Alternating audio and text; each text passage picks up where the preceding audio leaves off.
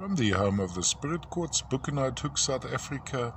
Here we have almost a lavender color, but what's nice about this one is almost got a blush of maybe orange going into sort of a reddishness, come brownishness included in the quartz, which would be traces of hematite or hematite in stages of oxidation going into goethite.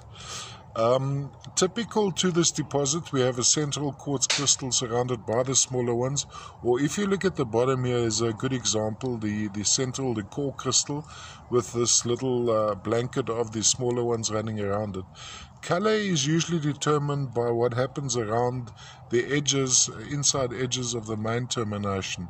Now here you'll see there's a concentration of maybe a little bit more amethyst around the edges, and that gets propagated right through.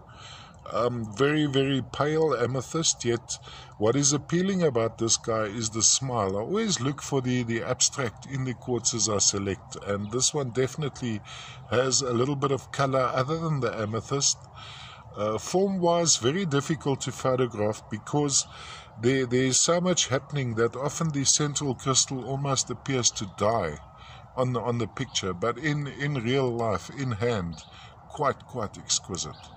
And of course on the videos, let me just give you another angle on this guy. Hang across like that. Look at that, bright, lustrous and good coloration in there.